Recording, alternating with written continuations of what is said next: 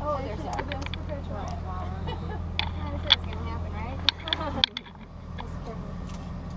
Just don't splash it on me. It's all slobber.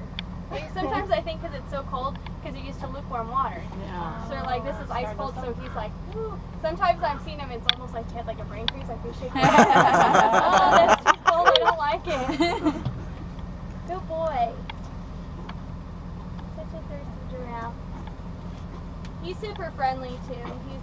He's one that has no personal space. He'll get all over you and like rub on you, and he's like, I say like he's a giant dog, but he's kind of you know, he's really sweet.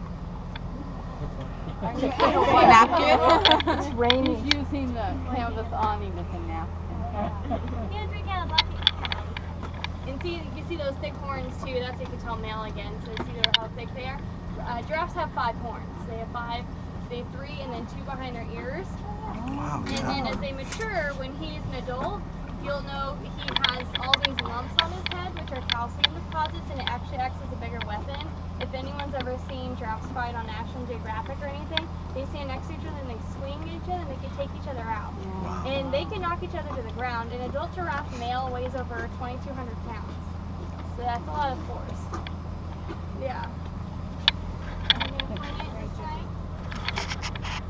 His brother's like,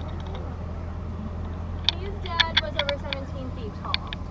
Both of their dads. So he was big. In fact, when his dad Safar came up to the truck, or come over to our tracks, the bottom of his belly was almost at the top rail of the truck. He was humongous. Hi, Basa. So your brother's getting into squat. He's like, what's he doing English? He's really shy. He doesn't like the truck as much. He's like, see how he walks away more, where this guy is like all into the truck. But these two, like, I don't know, these two, they stay together. They kind of seem to hang